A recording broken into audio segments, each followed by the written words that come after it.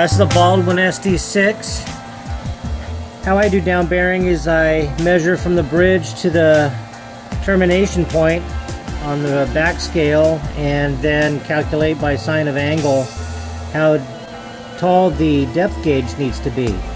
We've all seen these, right? These little T posts, I guess you could call them, that they go into a hole right there. It's hard to do with one hand. Try my other hand. So you put that in the hole, and then the string goes over that. That's the rear string rest.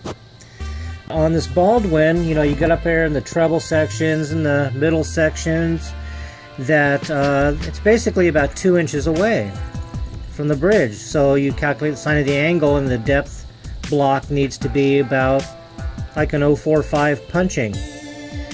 And then you get down here in the bigger sections, the string's farther away, like about 5 inches away. But guess what? I want, over here, I want a less steep of an angle on the string. So 0.45 comes out to about half a degree. So I'm kind of thinking that's kind of like on purpose maybe? Not sure, but sure is convenient for me. So anyways, here's the neat thing that I discovered is put the punchings underneath the T rest. Yeah, that's a good name for it, right? T rest. Then when you're done with that, then you just remove the punching and your down bearing set. So it holds it. Look at that, it holds it. See, it doesn't move. That post is long enough that it goes through the punching and into the hole of the plate. Here's another neat little thing. Look at that. Kind of an odd looking thing, isn't he? This is for setting my string length. Since I'm changing, lengthening the scale, that's to go under the capo there and it'll center itself.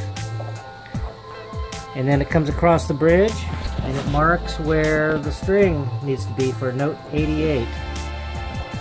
So let's see right here. There we go, note 88. I don't know if you can see it or not, but right there, yeah, see the lines? Then I've got it marked how wide I want the top of the cap to be. So, anyways, just a simple little wood jig.